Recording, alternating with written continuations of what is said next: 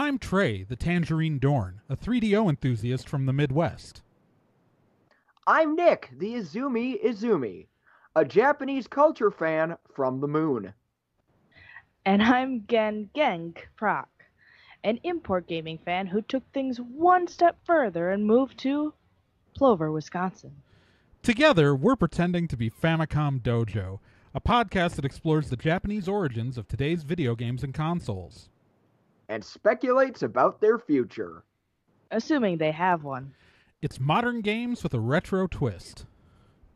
This is the Famicom Dojo Video Game Podcast. Sort of.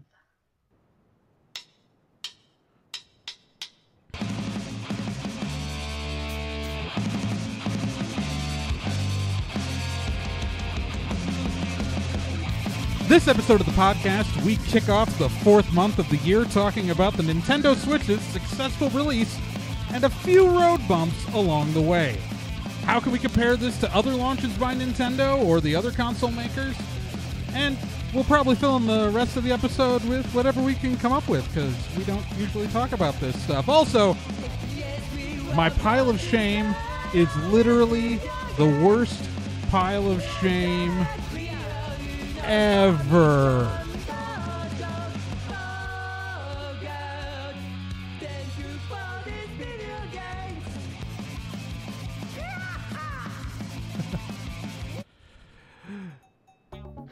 This episode of the podcast is sponsored by Nathan White. Nathan White writes, I'm sponsoring the podcast from my site, DiskSystemWorld.com. It's a chronological archive of all the Disk System games and is aiming to be. Vink has been helping me out with it. He's kind of been my sole source of actually getting the physical games I don't have, i.e. most of them. I'm a huge fan of the show and bought your Season 1 DVD way back when it first came out, and I'm glad I can once again give something back to you guys for all the great content you provided over the years. I love the podcast and look forward to the next one. Thanks, guys.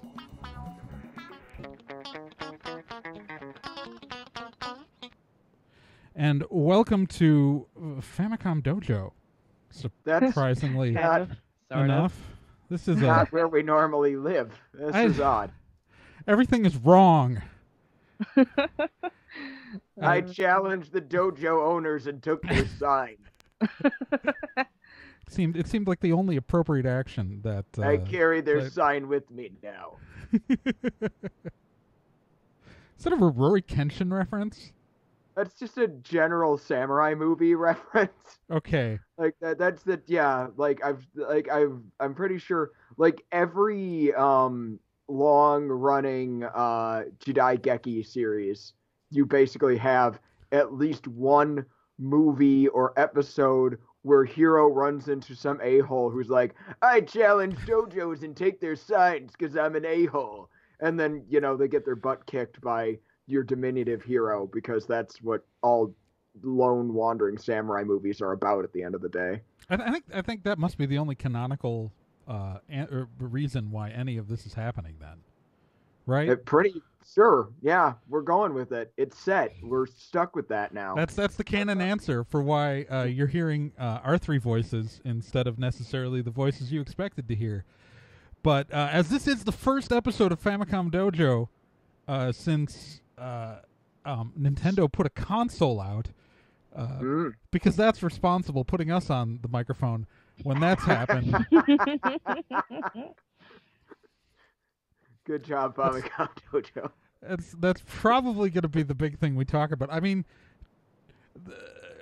I'm not saying that two other guys could have done a show a week earlier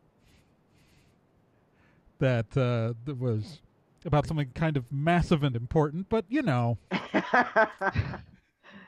But look where we are right now. This is where we are, and where we are is let's talk about that then. We're criminally unprepared for. The Switch came out almost a month ago.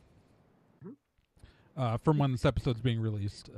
Obviously, the secret is we pre-recorded this a little bit earlier than the release date, because unlike the other podcasts, which will release their episodes within 24 hours of their recording, so people get them right away, other people like to sit on things for a while and then dole them out so they can be hilariously inaccurate when news happens between the recording and the release date. The Nick Izumi show. Yes, that was clearly what I was talking about. But so the Switch is out, and it is selling. It is selling really, really well. It is selling about as fast as Nintendo can make them. Nintendo has reportedly increased production by like another 1 million units, and so that's good. Raise your hand if you own one. Yeah, that is no hands. There's a reason we haven't talked about this before. You know, this is also another reason why maybe it was irresponsible to put us on the mic for this particular episode. To my credit, I did actually get to play one yesterday. I got to play several games on it. Got to try out the demo for Puyo Pop Tetris, the kind of combo game, which is every bit as insane as it sounds like it would be. Super fun. Right. And Vink's beloved brand new Bomberman is everything that I wanted a brand new Bomberman game to be. It was really cool. It was lots of fun. Awesome. Yeah, no, it's Bomberman is one of those titles that I'm not letting myself buy a Switch because I have a lot of high cost things coming up, and frankly, Breath of the Wild looks so amazing. It's Breath of the Wild is actually the kind of game I don't let myself play because. So there was this thing that happened in college where I was playing, and it's a different genre of game, but in the case this happened with Disgaea. But this happened at other points in my life too, with other games that were maybe a little more open world and akin to this, where it I was playing the game for so long that my eyes turned red because I wasn't blinking. Mm-hmm. I like how everyone just nods like that's not weird. No, Not. Disgaea specifically has had that effect on people. Right. I have had, I personally haven't had that happen, but there have been times where I've had to go out and find my wife and be like, "Sweetie, it's time for bed." What do you mean? You've been playing Disgaea for 5 straight hours. Yeah, and so that's so immediately I was like, no.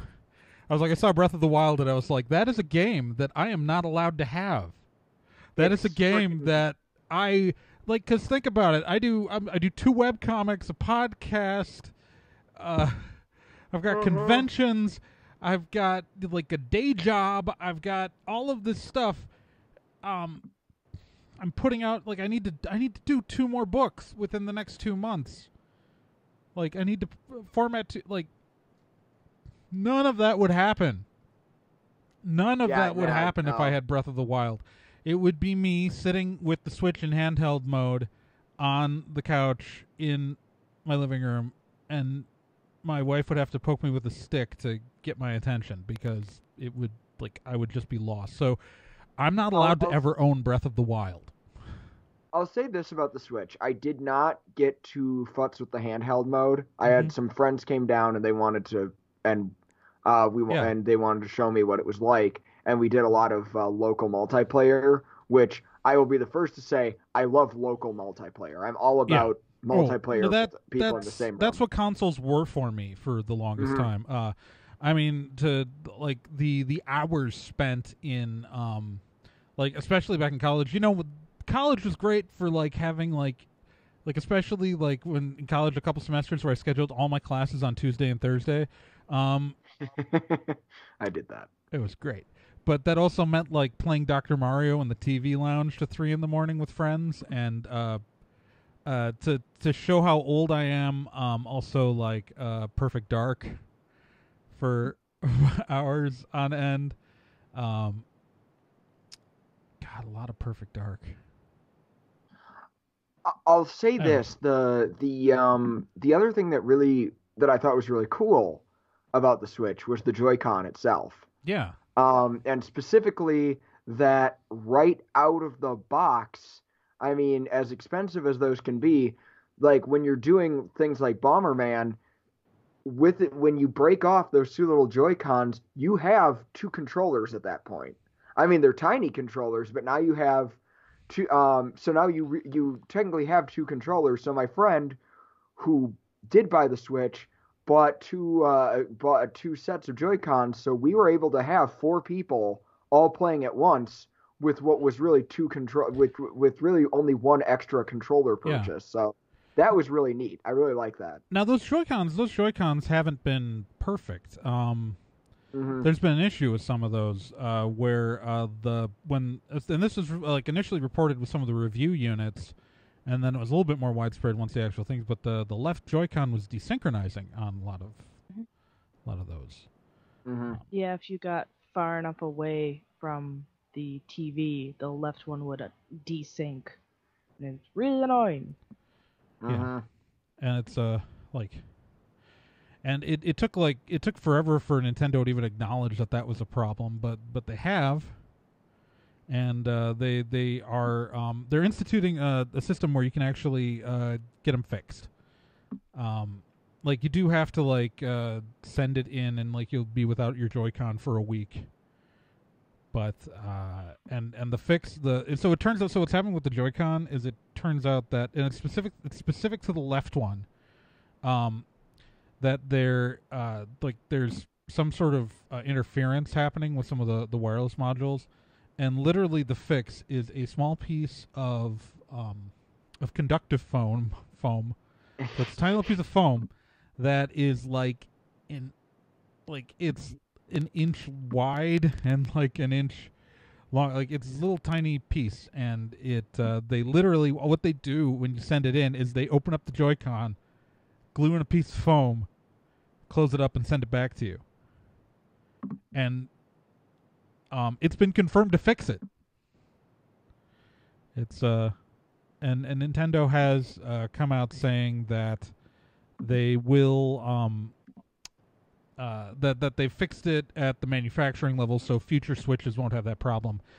So yeah. One less thing to worry about. Honestly, yeah, I'm happy my friend didn't seem to have those problems with his. I was happy with what I played. Yeah. I would call, at least in terms of fun, with the games I got to sample, I would call it a hit. Ideal for party gaming, especially. Yeah, and I think it's important to say that the Joy-Con issue was not affecting a majority of players. It was a really small minority, and we don't have any official statistics on how many people this was actually hitting. Mm-hmm. But let's all remember that the Xbox 360's failure rate was literally high 40%. It was 48%, I think, for the failure rates on the Xbox 360. So to have a few left Joy-Cons that, they need to fix it, but could be worse. But eventually they did, yeah. Well, and importantly, the Xbox 360 managed to succeed in spite of that. See, I was bringing up the fact that I want to buy, I haven't bought it yet, a Switch yet, because Breath of the Wild is really Bomberman looks great. I'll admit it. Bomberman looks great. It is great. I currently live in a town, though, without a lot of people who I'd actually want to hang out and play video games with. Okay, yeah. So, that's legit. I mean, as a person who grew up playing Bomberman on various systems, it's all about the multiplayer, and it's not really possible for me to. I mean, I guess there's likely online multiplayer, I'm betting, but yeah, and I can't really speak for right. single player experience as much. I watched my friend play Breath of the Wild for a little bit, and it's gorgeous. But that's really all I can say about it, is that I was impressed by it. Yeah, I guess what I'm really just hoping for, what I'm waiting for is for other games like the Mario Kart release. Mm-hmm. Like that. Because Mario Kart games are amazing. I would say I always look forward to whenever Nintendo does a new Mario Kart. Yeah, I think that's the game that is more, because you're talking about playing on TV, but I have consoles. I have but I stopped buying consoles after my Wii, and it's because I played the crap out of the Wii for a really long time, and not just gimmicky games, but let me tell you, I played a lot of Excite Truck and Excite Bots. because I am a sucker for a good racing game. But really what happened to cause me to put it away and stop playing was my iPad. Because I just started playing video games on that, and like the idea of like my wife and I are in the living room and taking over the TV just is, see, growing up we didn't have our Nintendo hooked up to our television. We had it hooked up to a Commodore 64 monitor in the same room as the television. So Okay. that was the rules, kids, is that to keep my brother and myself from fighting, is that you could either control it was on the Nintendo or control it was on the television, but you couldn't control both. And so that's how we settled arguments. And I ended up Seems watching my legit. brother play a lot of Battle of Olympus. But so it's like to me, like always, like having it on TV, like when I share space with another person, has always felt like weirdly obtrusive for me to then go and do. And so like when I was in college or when I lived with Sean, the Orange course, I used to play video games a lot more because like we had multiple TVs and like we weren't sharing space all the time. But like as a married adult, I revert back to like the way I was like as a kid, though, like with video games, where like I don't want to take over the TV and there's just one big TV in the room. So the idea of the Switch, of that handheld mode, is like having console level games on a device roughly the same size as the tablet that I've been playing, racing game. Like I play video games, like actual games on the thing, like Real Racing 3 and things like that, like that are more complex than just like when people think of like an iOS game. Right. So like it's that to me, like so yeah, it's like the idea of like having that handhold is kind of a big selling point. And so I may go back to buying consoles again for the Switch, and it's something, and this form factor is something that is what's going to draw me in. It's like I can't see myself getting back into the world of like I could see myself playing any of those titles that are on the PS4 or the Xbox One. Like I could see myself playing those games, but I should say I want to play those games, but I don't want to take over like my home. Like when I go and I dig out my 3DO, I play that in my office, like just to have fun for like an hour, but I want to sit down and like engage in a game for like 4 hours on a Saturday, and but I don't want to deprive the other person who I share a life with the ability to do stuff. So that's I love the fact that it is effectively and it's a full console thingamajigger. Not actually, not just talk about things that happen in my living room, because I know that the Famicom Dojo listeners really just weren't tuning in to like learn how things are in my living room. I think we should talk about how like the sales numbers of the Switch is officially now has surpassed the Wii in its first month sales. So it is, which is a weird comparison point, because the original Wii was kind of a sleeper hit anyway. It took people a while before they. Right, and so it's I'm really enthusiastic about the Switch, but it's super important to realize that these numbers right now don't really mean anything yet, because Nintendo is selling them as fast as they can make them, pretty much, and so we don't really know how big the demand is beyond the initial demand, because if we all remember, the Wii U sold really well for its first like month or two. It's, and that's another just thing of shame that was a console that didn't really catch on. And I'm partly responsible here. I don't own one, but it's. I don't own one, and I could have played on the second screen. But when I visit my sister-in-law, I enjoy playing it. I actually have amiibos that I picked up for the next time I go to Bother Gen in person. Because I have one. Yeah, actually, my boyfriend has one.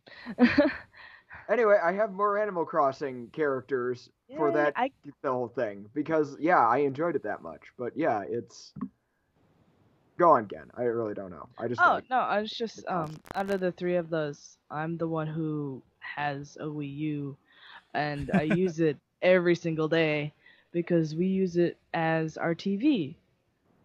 Instead of actually having cable, we run Netflix and YouTube and Hulu through our Wii U, which works freaking beautifully. So what are you going to do once you really can't keep doing that? What do you mean? Yeah, when the inevitable when Nintendo decides to stop providing internet service for it, or when the apps stop getting supported, Wii. like Netflix on the Wii doesn't work anymore. True. So I mean, like eventually, things are gonna stop working. Yeah, eventually we'd upgrade to whatever console. Well, it's just like right now I'm cool with what I've got. Yeah. Well, we're actually looking to expand our retro console collection. Okay. So. Yeah, I'll just say I recommend Same, a Roku. Really. Buy a Roku when you have to, just as a dedicated streaming box. Oh. Yeah.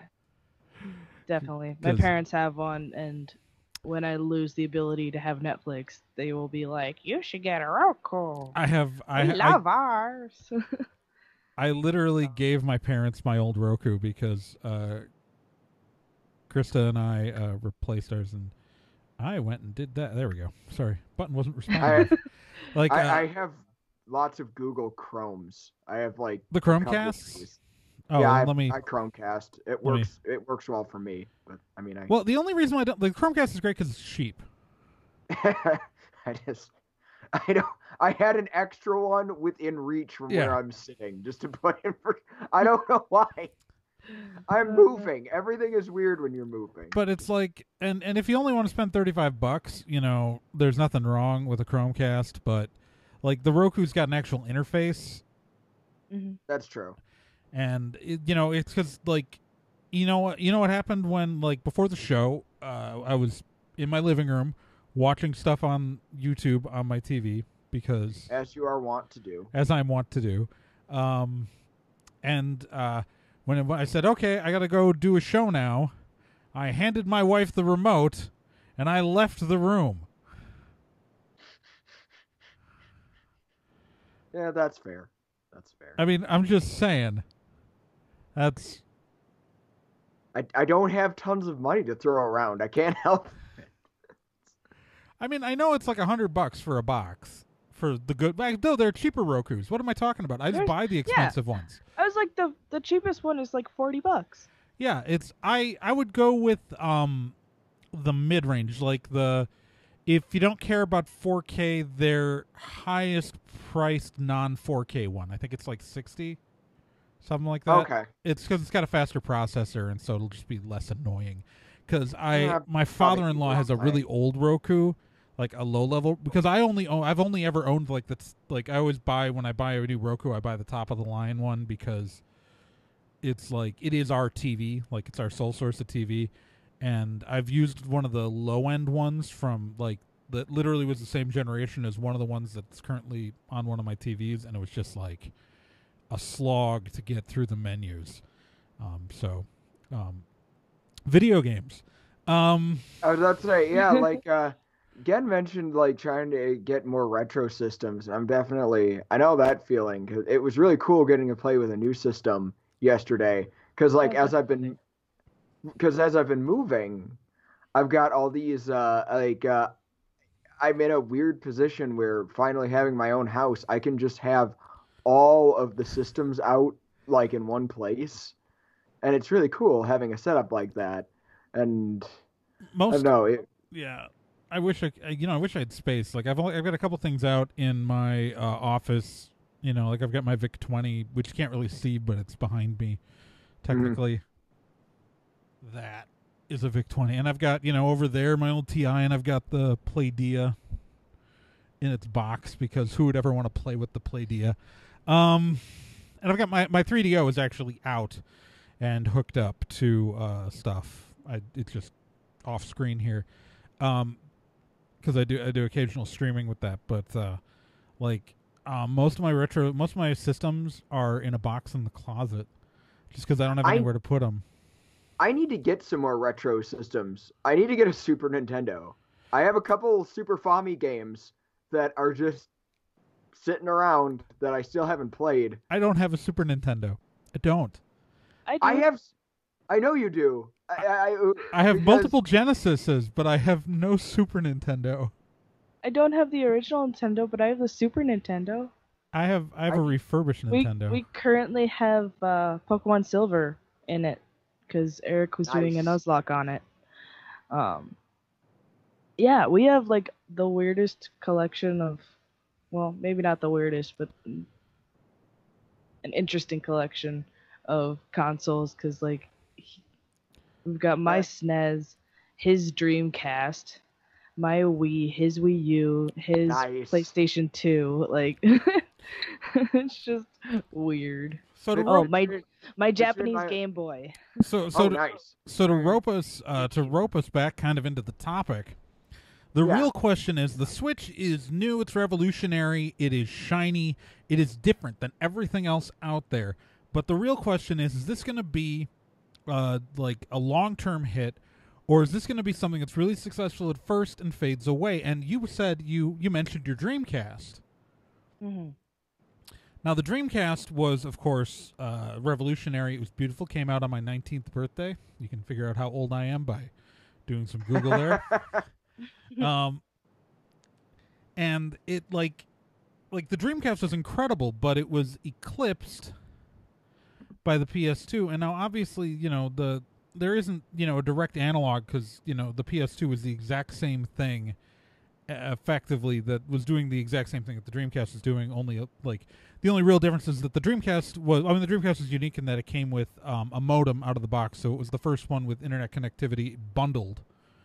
Like there's been modems for game consoles going back to the 80s, but it was really the first bundled internet adapter for a game console, and that we wouldn't see that until the next generation of systems for everybody else.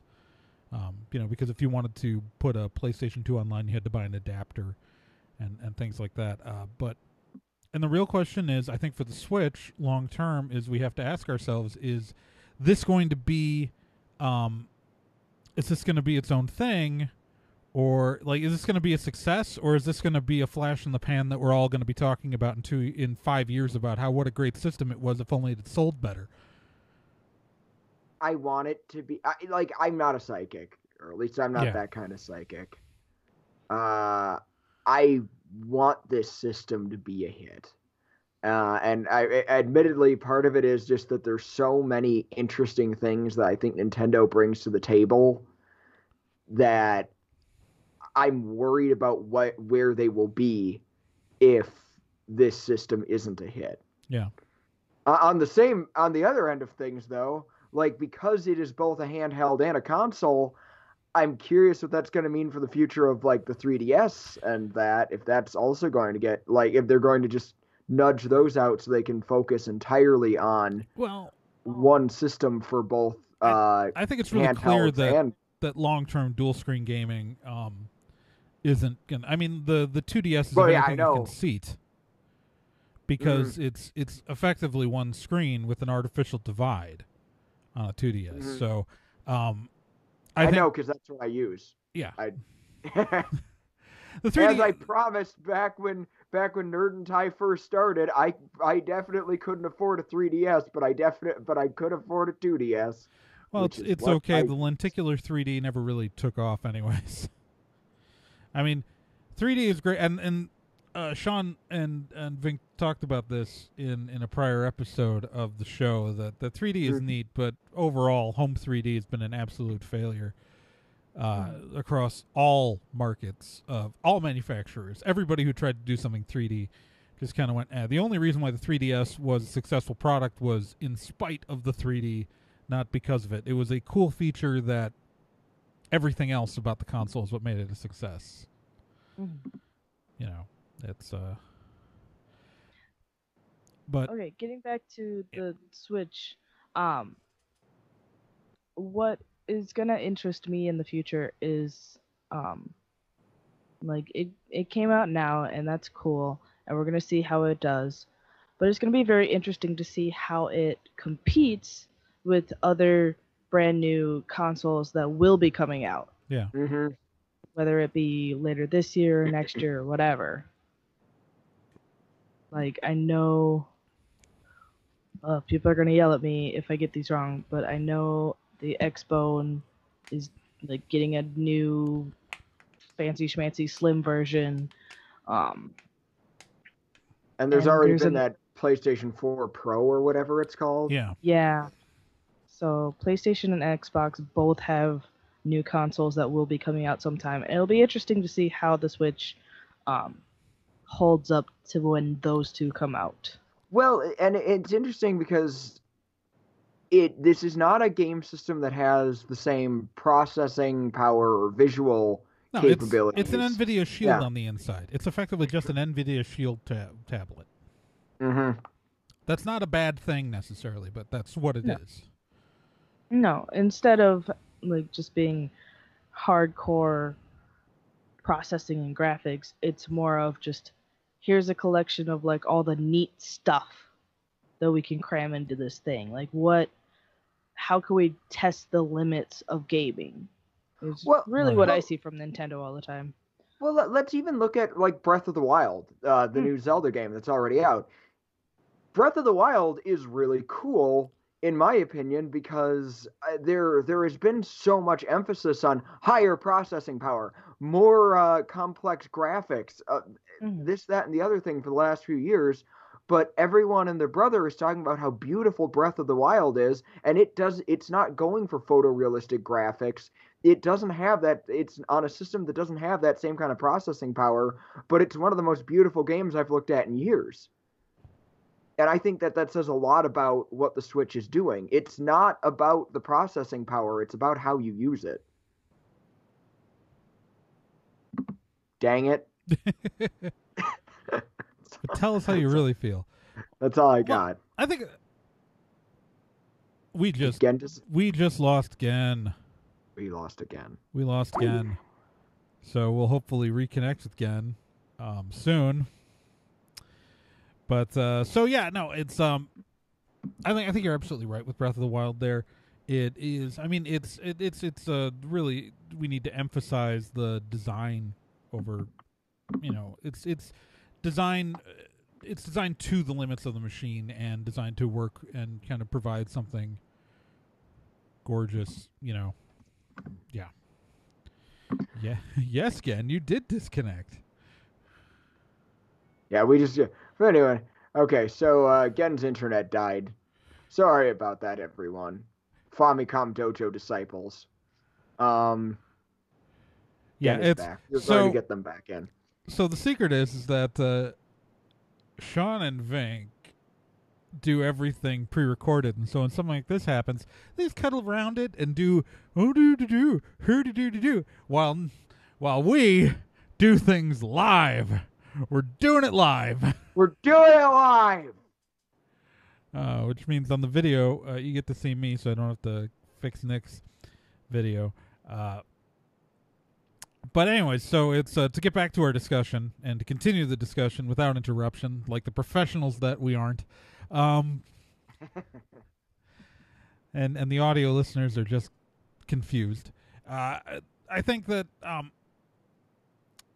it's important to bring Gen back onto the show, and we did it. And we did. That was magical. And Sean, you're just gonna love that section of the show. Trust me. When you listen back to this and go, I'm putting this in my podcast feed. What have I done? This is what you get for trusting us. Well, okay, so the thing is that the other reason why, I don't know, I've been playing, I want to say this, and this is unrelated to the Switch, but with Pokemon Go, I've just been playing so much of that lately. I don't know when I would have time to actually dig into more games. You don't even understand, man. So it's since Sean and Vink last talked about Pokemon Go, so much stuff has happened with the game. Gen 2 came out, which is huge right now. It finally caught a whooper today. I'm so excited. Oh God, Nice. they're all over the place in Indiana. You should come down I sometime. barely play anymore. I keep running Well, out it's of right. Pokeballs, and then So I'm too lazy to go to the so shops. so when this episode's been released, the Water Festival will have been over for a couple of days. Right now, it's still happening, where they're doing a massive increase of water spawns across the world. I was trying to figure out why there was a Staryu in the middle of Janesville the other day, I have caught so many Magikarp. which there was. Curious. What's And that? in this thing that they just introduced shiny Magikarp, and Gyarados Yep. is Red form. yeah, it's my wife Krista's gotten a shiny Magikarp. I have not. Nice. I like the way that technically the way you said nice, it was right after I said I have not gotten one. So Sorry. So what's weird thing, but because of the water festival, like a lot of people have been out playing. Like the park was like, the weather's been really nice, at least down here in Indiana. So like with like the temperatures in the 70s this weekend, like the park was just like, we were out to a local park, which is a totodile nest right now here. So many There's an Octillery nearby. Dang it. yeah, it's like we went out to play, and there were tons of people playing again, and it's kind of remarkable. Well, I think my theory is that part of why it died down so bad was winter happened, Well, yeah, that's and a lot of that's people part of like it. didn't play because it was cold and snowy and icy outside. But now that it's good, like warming up and like summer's coming, Yeah, I think it'll like interest in like playability in it is gonna really hike up because it's nice out and Well, people and- want Yeah, to be that outside means- more. and I think that's part of like, Pokemon Go players, get ready to defend your gyms. oh my God, so it's been such a pain. Like I literally, so we got knocked out of a gym at the Delphi Canal Park in Delphi, Indiana, which we've been regularly. We have a habit of driving to taking over gyms in Delphi, Indiana, because it's about a 20-minute drive away. There's like 1, 2, 3, 4, 5. There's 6 gyms in that town, and usually 9 times out of 10 we own all of them. I think right now we're not in the one church out on 421. Not that you guys have any context for what that means. But like literally, because we got knocked out of a gym we've been in forever, we got in the car and drove a half hour to go retake the gym from those damn dirty Mystics. And like, we're nice people. Like if we lost a gym and we see that it went instinct, we leave it and go like, oh, we're not going to be the bad guys in this story. We'll let the Mystics take them out, and then we'll go back and take it for Valor. Let us keep. Yeah, it's so it's, I think that but the one thing I've been realizing is like, so I always think of myself as like not a, I play a lot, and I think I didn't always realize how serious a player I am, because I know I said this to you guys on our real show a while ago, that like I think at the time I was level 30. I'm level 31 now. But I might have been level 29 when I said it. But I was talking about how I was only like level 30 or something, and it got a reaction from you guys, because like I compete in some of these high level gyms that are like these level 10 gyms that you fight to get into, and like you hold on as long as possible. And like I've been in one of these gyms since January. Dear God. And I had gotten knocked out of it. Our Valor had held it. It just hadn't gotten knocked, but I had gotten cycled out of it, because once level 10, effectively, someone beating one Pokemon will knock a player out. And then if someone gets there and relevels it back up before you can get back to it, then you're not in there. I'm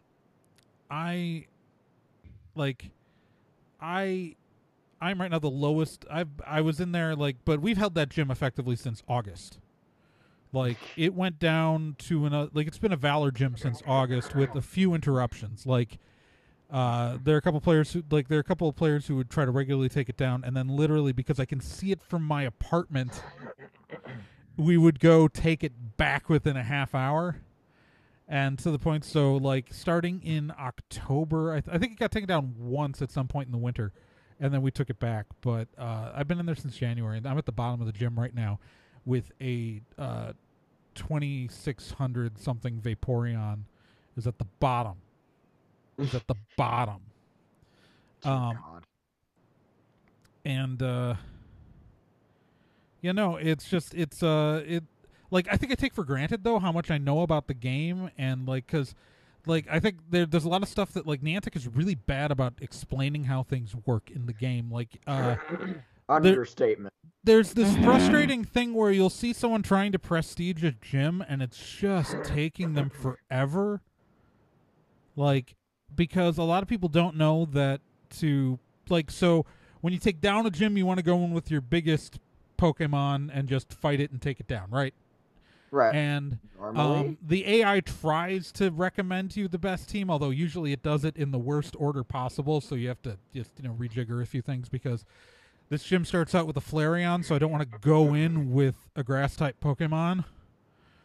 Too late, you did. Right, so let's make sure you switch your Executor to like your second or third for when you're fighting Vaporeons. The AI is especially useless for prestiging because it tries to give you like attacker groups, but you get hardly any prestige if you beat a Pokemon while training a gym with a higher CP Pokemon. You get hardly any prestige if you fight it with a lower CP Pokemon. Like if say there's a 2500 Vaporeon, if you go in with a 1700 CP Executor, you are going to get hundreds of prestige added every time you beat it, as opposed to like 50. And so it's just like, but nobody tells you that. Like if you go research the game, if you go online, if you go to the Sylph Road, you can find that stuff out. But average players don't know that. They don't know that there's like curveballs only give you 10 extra curveballs only give you 10 extra XP when you catch a Pokemon on a curveball, where like it's when you kind of arc the ball to get it, and there's a 10 XP bonus, but it actually increases your catch chance by 1.5 times. Oh. So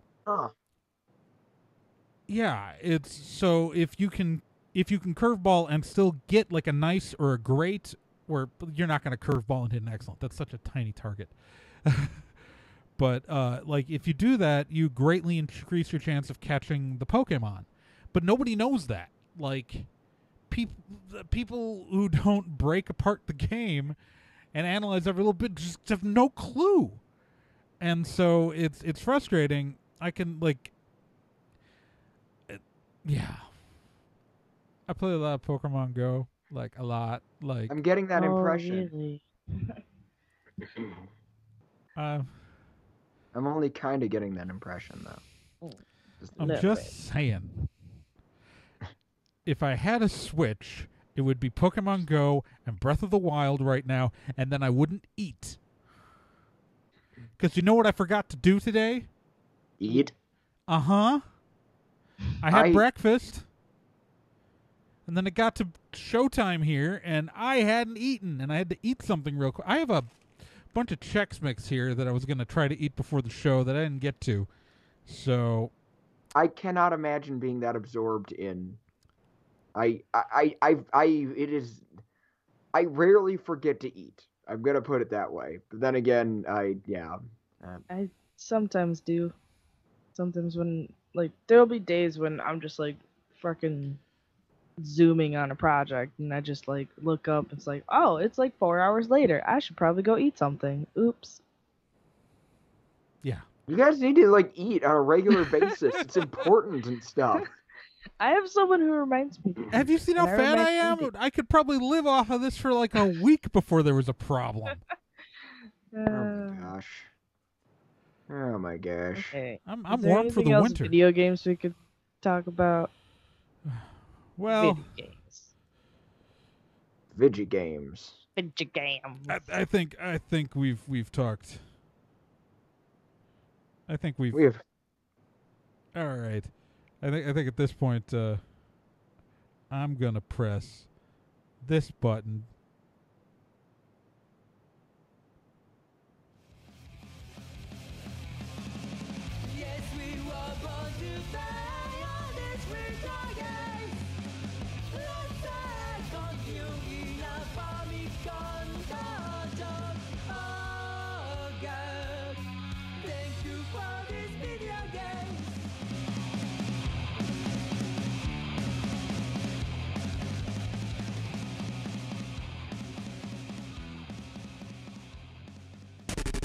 Hey, what's your favorite movie?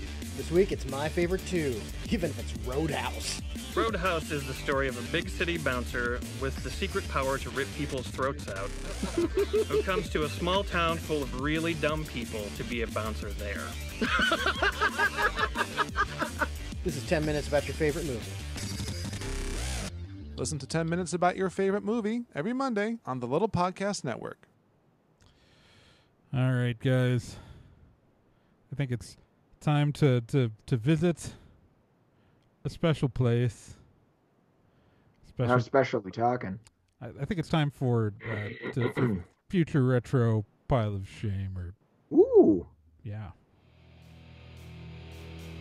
In Future Retro, we talk about contemporary video games that have the potential to be remembered as classics. Or classics that we played for the first time, or just more recently. And in Pile of Shame, we talk about the games we haven't been playing, and we try to convince each other if we should. Or not.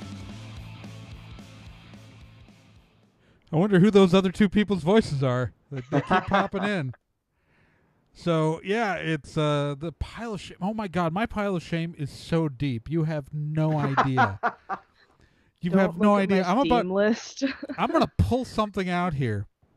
I'm going to pull something out, and I don't want you to lose your shit, but it's this. That is Final Fantasy IX. That is Final Fantasy IX. I want you to look very closely at this package. The fact that it isn't open to me. This is an unopened. And I want to point out, this is the original edition. It's not the greatest hits version. It is the original release of Final Fantasy IX. It is still in its shrink wrap. Good God. And I have owned this game since it came out. I wonder how much that's worth. I was about to say, you could probably make a lot of good money on that just in the condition that it's in. It is in perfect condition. It is sealed in its original shrink wrap. There's even a little hangy thing on it from the video game store in which it was purchased.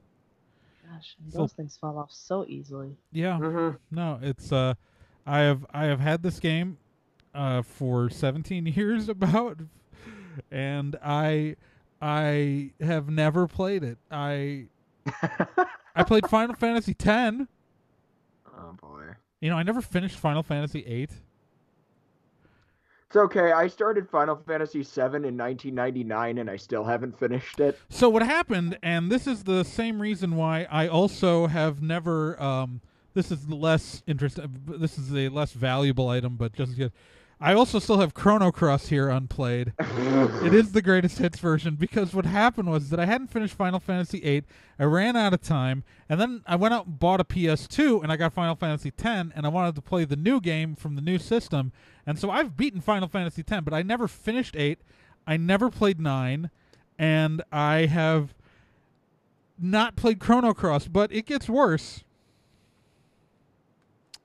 Because I have this, which is Vandal Hearts 2, which I scoured the earth for.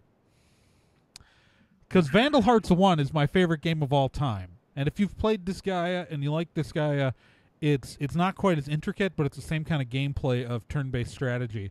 Vandal Hearts 1 is a fantastic PS1 game. It'll only take you like 12 hours to beat, 15 hours to beat. Are the characters as charming as Disgaea, though? Because... That's the real question. Well, okay, no, it's a much more kind of direct, serious game. You play the main character Ash Lambert, and it's but I will say the original ending kind of made me cry, so it was good. But no one remembers Vandal Hearts because it came out the same year as Final Fantasy Tactics, so it wasn't as complex as Final Fantasy Tactics, but it's got bigger maps and more diverse. Like Tactics has got like more characters and like is a little less guided, but Vandal Hearts 1 has more diverse goals. Like instead of just kill all the enemies, sometimes it's defeat these certain points or get characters to these positions, or do X thing within a certain number of rounds. It's more diverse missions in the game. For gameplay type, and it's one of my favorite games ever. This is the sequel that I have never played, Vandal Hearts 2, that I searched the earth for, and it apparently is a used copy purchased from Electronics Boutique. Oh dear. Yeah, Yeah, and so I scoured the earth for this game, and I've never played that either. So I have this stack of, and I did bring out Final Fantasy VIII because I haven't finished it, and I never will finish it because I lost the damn memory card with my save game on it. So it's just, I'm not going through 2 discs worth of content again. Screw that, I'm done. I will go read spoilers on the internet if I ever want to know how that game ends. I think the only Final Fantasy games I've ever finished are 7 and 10. I think that's true for a lot of people, though, for some reason. But it's not because I could be wrong. It's not because I didn't want to.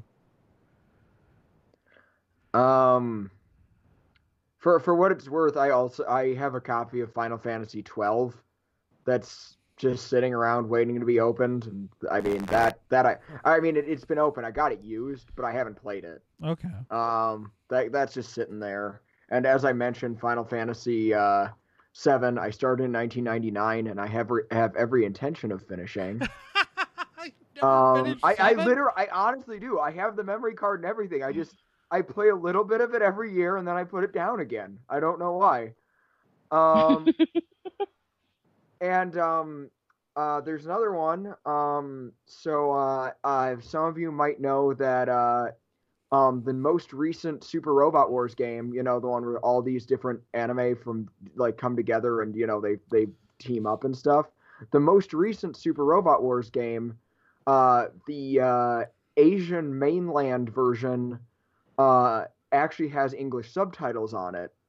So I would like to get that, but before I play that, I need to beat Super Robot Wars 4 for the Super Famicom, which I do have a copy of, but I don't have a Super Fami to play it on. And last but not least, because I know it will disappoint Sean very deeply, just like Vink, I too have Mass Effect just sitting here. And I have not. I have barely played it yet.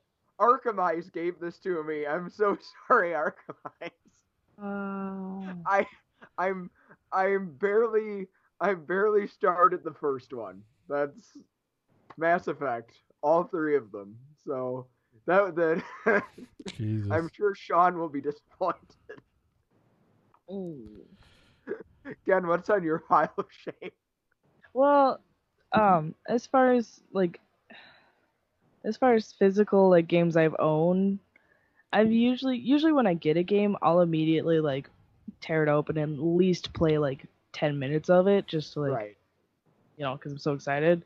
But this one I got, and I haven't played it yet, and I want to play it, and it looks really cute. Say it out loud for the people listening to the audio, which is 99% of the people that are going to hear this. I'm so used to us doing the video part. I know. This is their show, though.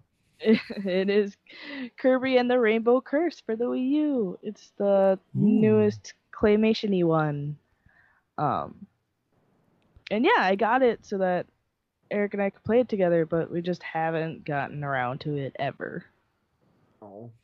Just sad because it looks super cute. Then it's Kirby, and Kirby has the most shockingly good track record of any Nintendo character. Right? His games are consistently really good. Yeah, definitely. Yes. So how about future retro? Do you guys have anything you're playing now that you think is going to be worth a lot in the future or culturally valuable? Culturally significant? Well, I'm gonna put my hat in for Shovel Knight because oh my gosh, it is so gosh darn flippin' it's absolutely gorgeous. The music is amazing. The way it plays, it's just so good. It's so good, and I still think that years and years later, people are still gonna be like, oh look, it's Shovel Knight, yeah, and we're gonna be freaking pumped for Shovel Knight. I have a favorite game from recently, and this is going to be my future retro, and it's kind of a heartbreaking thing to think about though, because I guess I'm going to use this also as opportunity to get up on my soapbox about things that bother me about modern gaming. I love Journey. I think The Journey, band? No, I'm sorry. Same. the game Journey by that game company Game. might be one of the greatest works of art I've ever interacted with. Agree. It's beautiful. It's atmospheric. It's the music is uplifting. There have been times where I have been in a very deep state of depression, and that game makes me want to be alive again. And it is such an amazing game. But what's frustrating about Journey, what's uplifting but also frustrating about it, is that because it is about this wordless journey that you go on, you meet other people going on the same journey via online. And it is such a beautiful game and such an interesting game that I'm really sad that someday those servers are going to be down. Yeah. And people aren't going to be able to experience the wonder that was playing Journey the way it's supposed to be played. And gosh, they recently had an in-game like 5-year event meetup. Yeah. Like in the game, and that's not gonna be a thing anymore. Yeah. Yeah, that is going to come. It might be in the near future. It might be a ways off, but yeah, that's going to be a thing soon. Journey, yeah, that online part of Journey, that major part of Journey, that's not going to be there. And even more so with some PC games that are entirely about the online. Once the server is gone, all those elements, all those things that the people who designed that game made aren't going to be accessible or usable. Well, and that's a really frustrating thing with modern gaming is that, and I know that Sean and Vink had talked about this on the podcast before, that the online component has just kind of ruined a lot of stuff. Not necessarily ruined, but like, and when people try to emulate things themselves, like, there's not always a lot of support, or sometimes there's legal takedown, where like people who were trying to run an original original version of World of Warcraft server were shut down by Blizzard for running an authorized server, but it's because it was a version of the game that you can't really play anymore because the expansions have changed the dynamics and mechanics and geography of WoW over its decade of of existence. So it's like there's not a lot of support. There's some games like Phantasy Star Online where people have managed to build their own servers. Like that. For those of you who don't know, Phantasy Star Online was a online game for the Dreamcast that was best played with friends. Eric still has I remember his. that He one. showed it to me, and it's really cool. And like, I mean, with the Dreamcast, if you don't have a broadband adapter, which those are really rare and hard to find, like you have to do all this like tricky stuff with the modem to like connect to a server, a fan run server, but with these newer systems, it's not doable, and it's going to be lost. But it's even like, but beyond that, take the ephemeral nature of just digital distribution. If we take a look at something like a cultural phenomenon like PT, which when Silent Hills was canceled, was yanked from people's PlayStations, and I know that Sean Orange actually still has a copy of the game on his system. But I'm very proud of the fact that I own a physical copy of Amnesia: The Dark Descent. Like, I know that was a Steam phenomenon, but I'm glad I own a physical copy of it because I think that's one of the greatest horror games ever made. Right. And Agreed. yeah, like I want some way to prove that it existed. As a historian, that kind of drives me nuts. Well, and being a video game historian is a massive pain. It's because like you take a look at these online games and like in 20 years, the only thing that's going to exist still of PT are videos of people playing. Like it's there. Well, and that's true of a lot of games. Right, but that's what's going to happen. I mean, that's long term. Yeah, PT's unique because it got pulled so quickly. But in 20 years, all of these games that are being like anything that's a digital release or even a digital release of content where there was a physical release of the game, but large portions of it, like in expansion packs and things like that, were then released online and not in physical form. That part is going to be lost unless someone archives hard drives and does a lot of conscious work. And I think that there's going to be a large segment of our video game history which is just going to evaporate, where things are only going to be remembered through video recordings, and any game that was like insignificant enough not to, be a hit on the streaming spaces is effectively just going to be like, no one's going to remember what it looks like, which is sad because, like I'm obsessed with like really obscure, like not necessarily really obscure because everyone's heard of it, but like unpopular platforms like the 3DO. I have... Well, video games, the video gaming subculture, we're already bad at archiving our stuff.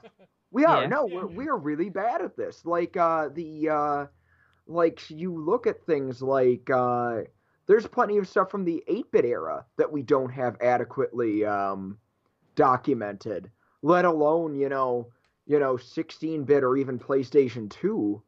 Like, even as recent as PlayStation 2, there's... And up through that era, things were at least everything was on the disc, but now... Well, but the thing is, though, is like with retro gaming, like, so this is a game, Pyramid Intruder, right?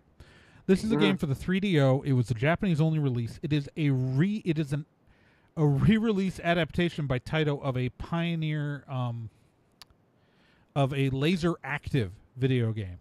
It's some of the stuff's been modified, but originally started life as a game for the Laser Active under a slightly different title, and then was re-released by Taito as Pyramid Intruder for the 3DO. This game, while not often found, if you find a physical copy, you can, for one. For two, I can pick this up, I can put this in a 3DO, a real one, or a Gold Star one. That's a joke. That's a 3DO joke. Or I could put it in an emulator. And I can play this game, and it'll just work. The fact is that there is no, like, physical thing. Like, even with the 8-bit Nintendo cartridges, yeah, the battery backup might die, but you can do repair on that. You can pull the data off that. You can pull a ROM off of that cartridge. Like, right. You can't do that if the data doesn't exist. Yeah. And so that also makes me kind of scared for things like stuff that's coming out on the PS4. Or right now where you buy the physical disc, but then you have to download all this stuff in order to play the disc. It's like, that's kind of ugly. That's kind of scary. It's like, why'd you buy the disc? Exactly. It's like, what's the point? Yeah. I think it's gonna be it's a difficult thing, man. Well, and it's only gonna get more difficult if things in the future go towards all digital. Right. And I've come to terms with the fact that that's where the future is headed, and I'm still here. I am in my fortress made of DVD packaging, not wanting to give up physical media. It's Well, it's the same with books. CDs. VHS tapes, CDs. Yeah. Well, the funny thing is with movies, I always get the disc plus digital copy version because I want to have the disc. But you know what? Most of my movies, you know what I've not watched? The physical disc. I've watched the movies since I bought them, but I can pull them up in HD on my Roku. Right. I'll, open, whatever ultraviolet connected app I'm using right now. I think I'm using Vudu right now. And, pull up, Hit and Run or pull up Shaun of the Dead or pull up, all these movies that I bought the plus digital, copies of. I was buying those with, I was originally trying to always buy the Blu-ray plus DVD plus digital copy because I didn't actually have a Blu-ray player for a really long time. And that's how I was watching the HD version. I do now own Blu-ray players for both. We have 2 Blu-ray players now. So I started, but I've still been watching them on the digital copies because that's what's because the TV's already on the Roku mode because that's how we watch everything. Because between Sling, Netflix, Amazon, Hulu, YouTube, it's the CW app, which has now become the most used app on our television because I'm so behind. It used to on all my be on Arrowverse. Hulu, man. I am so behind on Riverdale. It's but I'm caught up on Arrow, Flash, and Supergirl and Legends. So, you know. I'm behind on all, and I'm ashamed to admit that. Oh, it's been so good. So you don't know what's happening Yeah, with Kara and I've Mon-El. been moving. I can't help it. I'm sorry. You don't know what's happening with Kara and Mon-El. No, All I I don't. know is that Tolkien was on Legends. He was. Holy crap! I Yeah. need to catch up with this shit. This season we've had both Yeah. George Lucas and J.R.R. Tolkien. No, I saw the George Lucas episode. That one was fantastic, with a capital tastic. Yeah, I just saw the promo pics of the actor playing Tolkien in the World War I stuff. Yeah, that was last week's Neat. that was I'm excited about the episode that will have just aired the day before this 2 days before, 'cause it's on Tuesdays now. A couple days before this episode releases, because they're going to have the Legion of Doom like helmet base. Yes! Finally! Oh, crap. The thing that I was campaigning for when I first Guys. heard that name. Guys, we're doing the wrong show. Dang it! Back to video games. Oh, well that sounds like a good place though to I think- for I think me to we hit a kind of come button. full circle. So I'm gonna Superman 64, bringing it back together. oh god. I'm hitting a button.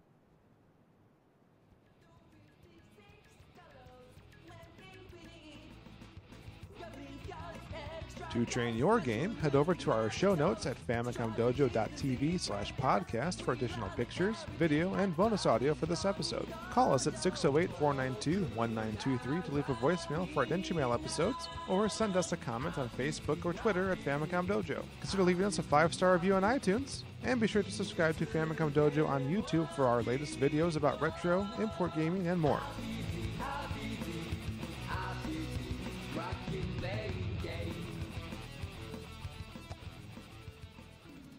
So, yeah. So what did we learn today? The Switch is out. It's selling really well. That's great. Had some issues. They fixed it with a little piece of foam. We found out way too much about your living room setup. Well, we also learned that maybe we shouldn't be trusted with other people's shows. Definitely. We learned that we are terrible people who buy video games and don't play them. Yes, we are. Also, and, we learned because we've never announced it officially on the show, I will say that it's really good that Vink's Den of Shame is on the other side of the planet, because I want to steal half the things in it. Yeah. And also So- we learned that I could make a killing on eBay. Yeah. Mm-hmm. Yeah, you Yeah. could with That. that Final Definitely. Fantasy IX. Your I think you unopened Final Fantasy IX. That is so I've been instructed by Sean to mention that he's going to be at No Brand Con this in a couple weeks, and that is Oh no way! I'm going to be at No Barnes Con. Oh, I am too. I'm going to be at there too. When is Oh, that No Brand Con? hey! That is April 21st through 23rd in the Wisconsin Dells. You can find Sean. You can find Sean Orange there. You can hit him with rocks. You can throw things at him. You can just like be mean to him in person. It's great. Mm-hmm. I love it. Obviously, for those of you who haven't quite caught on this April Fool's episode, that the three of us are from the podcast Nerd and Tie at nerdandtie.com, and if you go there now, because even though they're recording it after we record this, it will have released days earlier on our website. Because time, man, time, it works Not in a so thing. many ways that Vink and Sean have recorded an episode of Nerd and Tie podcast, which is a pop culture and convention scene podcast that records every fortnight. And again, we're recording this before they record that, but they're releasing that first. And they're going to be doing that in a video version too. So you can find that episode at nerdandtie.com or youtube.com/Tragorn, Traegorn is our YouTube channel. And if you're asking why it has that URL, it's because I have an old partner account and I didn't feel like changing the URL. And yeah, so acceptable. And so you can find us there. Also, if you're listening to this, this episode is going to come out just a couple days before I am, me, Trey Dorn. I'm going to be at the Independent Show / HoosierCon on April 2nd in Indianapolis. And all three of us, besides No Brand Con, April 21st through 23rd, the three of us are going to be at KaroshiCon in DeKalb, Illinois on Saturday, April 8th. Can I hear a heck yeah? Heck yeah! So that is important stuff that you need to know, because it's magic, man. I believe it's magic. He's a magic man. Oh dear with Lord! Magic hands. And so dear. I think Oh, we've driven this truck as far off the rails as we could. Off the cliff. Train go off the rails, trucks go on roads. The truck shouldn't have been on the rails. I screwed up that metaphor. Okay, we're just deep into Furious 7 right now. Just so deep. Let's just get out. All right. So with that in mind, I guess now the dojo is falling off defeated. a cliff. Oh God, Sean, I'm so sorry. I'm kind the of sorry. dojo is crumbling into dust. And I'm trying to there we go. The end theme wouldn't cue, and I don't know why. Good job. I am so never being allowed to do this again. I'm so sorry, Sean. I'm sorry. You trusted me, man.